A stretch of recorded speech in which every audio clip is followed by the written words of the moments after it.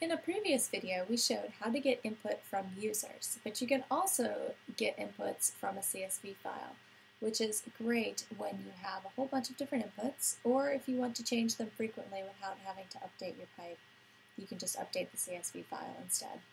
I recommend watching the 2-minute Yahoo Pipes demo if you haven't already, since we build on the concepts developed there. So in this case, instead of fetching the feeds directly like we did in the 2-minute demo, we are going to fetch them from a CSV file, and then we'll do the same filtering that we did before and sorting as well. So in this case, we pull in the Fetch CSV module.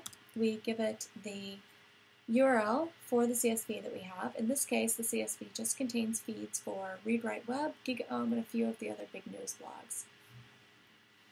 If you have multiple columns, which we don't, you have to tell it how they're separated. Also, if you didn't use the first row as column name, then you'll need to give it a column name down here, so we'll call it CSV URLs. The next thing we're going to do is we need to loop through each of the items in the CSV file so that we can fetch each one of the feeds. So we'll loop through, we'll grab the Fetch Feed module. Then we'll just tell it to fetch the CSV URLs, which is what we defined up above.